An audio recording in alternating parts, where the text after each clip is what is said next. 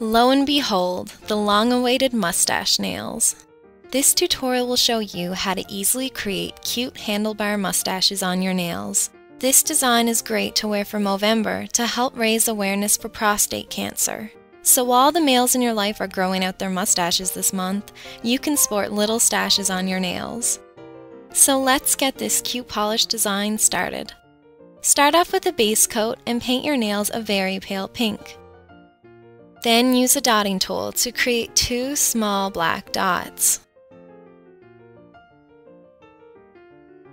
Next, use a toothpick to create 2 even smaller dots to the sides of the bigger ones. Now connect the bigger dot to the smaller dot with a curved line. Then connect the top of the dots with another curved line like so. Fill in the side of the mustache with a toothpick.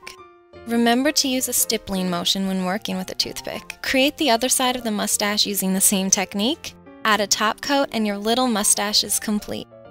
I really hope you all enjoyed this tutorial. It's a very simple design that will look really cute this month.